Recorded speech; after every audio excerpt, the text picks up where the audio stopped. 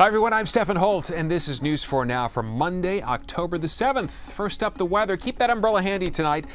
Tomorrow, it's going to be dry, but a little bit cooler. We have high temperatures in the 60s.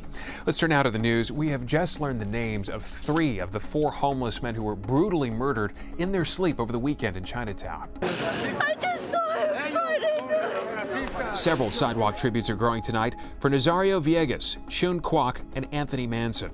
Police say they and a 4th man all died from blunt force trauma, and a 5th victim is still in critical condition. The suspect, identified as Randy Santos, is also homeless. He was arrested with a metal pipe in his hands, but police still don't know what triggered those attacks. Today, the city announced it is stepping up homeless outreach, but advocates say much more needs to be done. Please, for the love of God, build housing for homeless New Yorkers. Let's turn now to the financial district, where dozens of activists were arrested after drenching both the Charging Bull statue and Wall Street in fake blood. Organizers say they did it to call attention to climate change and to show that corporations have blood on their hands. They even staged a funeral march right in front of the New York Stock Exchange. The scene caught a lot of attention today, including from the NYPD. In all, 93 protesters were arrested.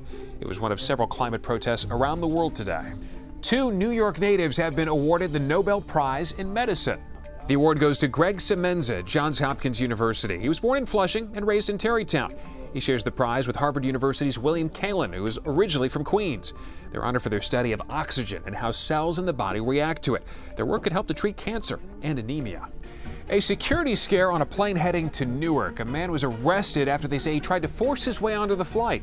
Come on, guys. What time is it? We're going to Newark. This happened at Miami International Airport. Authorities say the man had a ticket for the American Airlines flight, but dashed right by the gate agent as he yelled loudly.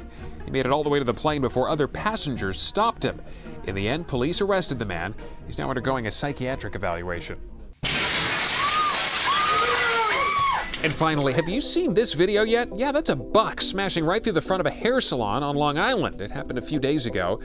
I probably don't even have to tell you, but the footage has gone viral online. One woman had minor injuries, but the salon is already back open for business. That's going to do it for News 4 Now, but keep watching for much more. We talked to the woman who was sitting on the couch when that deer dropped in. I'm Stephen Holt. Thanks for checking out.